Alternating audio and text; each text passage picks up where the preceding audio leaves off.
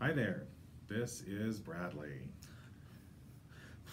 So, your interview is going well, everything's great, it's all over with. It's really important that you've got questions to ask.